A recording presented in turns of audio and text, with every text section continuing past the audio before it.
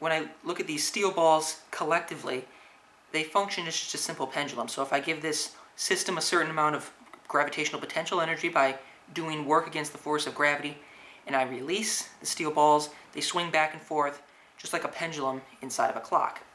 And it'll actually keep swinging back and forth like this for quite a long time. But the more interesting phenomenon that we can observe here is when I just take a single steel ball. I've once again done work against the force of gravity, so it now has gravitational potential energy, and I release the ball and it collides. We can see that momentum is being conserved here. Momentum is just the product of mass times velocity. So if this ball on the far end is moving with the same velocity as this incoming steel ball here on the opposite end, we know that all the balls have the same mass.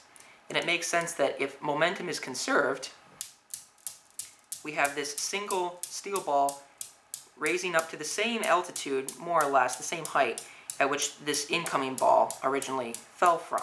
And of course, it's not a perfectly elastic system, and there's energy loss here due to heat and due to friction, so eventually the entire system comes to a stop, or else, it would keep swinging on forever and forever, and we know that the second law of thermodynamics prohibits that from ever happening. But there's more going on here than just conservation of momentum, because if you think about it, if I just have this one ball coming in at a certain speed, v, there's no reason that I couldn't have, let's say, two balls then come off from the other end, moving half as fast as this incoming ball, right? In that case, momentum would still be conserved.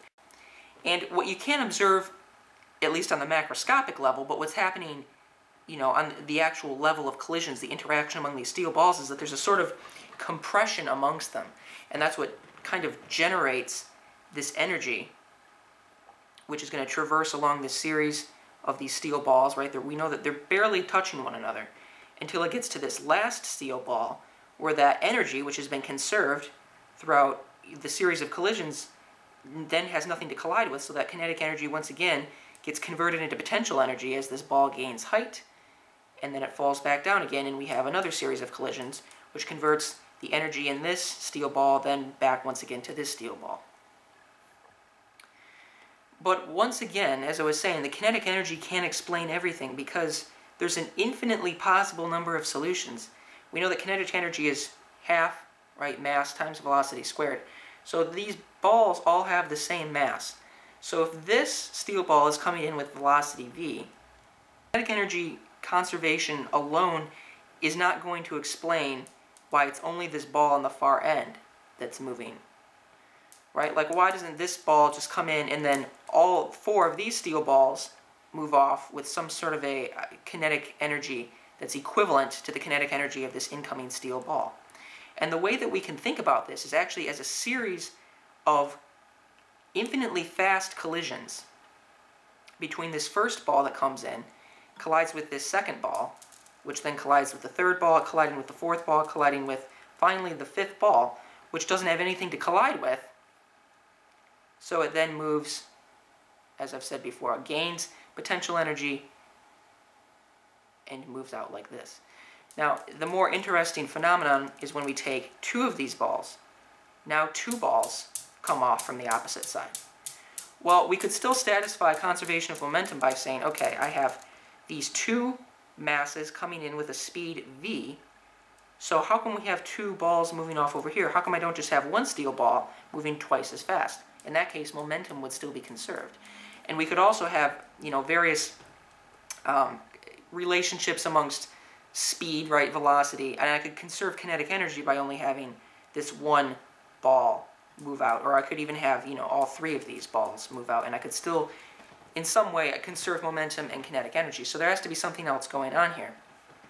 And once again, if we think about this as a series of small collisions, it looks like these two balls hit pretty much simultaneously, right? We think of these as kind of one mass.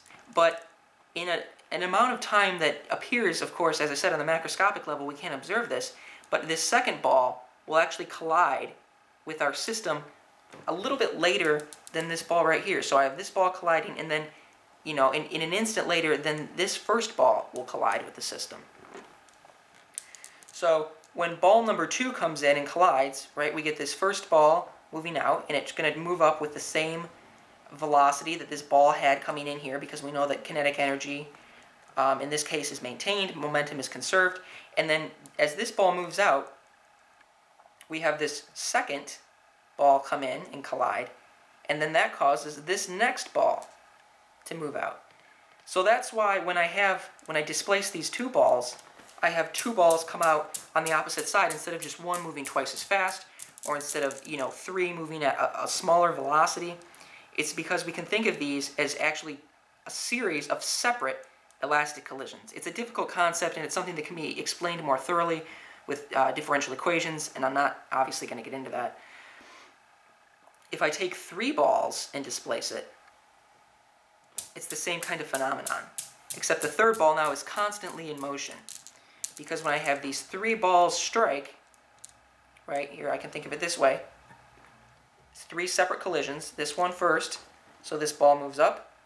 Then this one second, which makes this ball move up. And then finally, this last ball, which makes this third ball, which was originally part, remember, of the number of steel balls that was displaced. Now this one is also going to move up.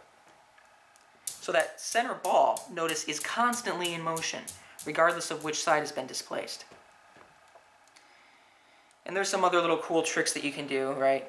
If I pull these both pretty much up to the same height and release them, when these balls collide, and this is a good example of Newton's third law, right? When one of these balls collides here, we get this equal and opposite force that basically checks the motion of this ball, and it ends up moving back in the opposite direction. And I can double the amount of mass, and I can see that the exact same Newton's third law still holds in this case, right? And it gets a little bit messy. But there we go.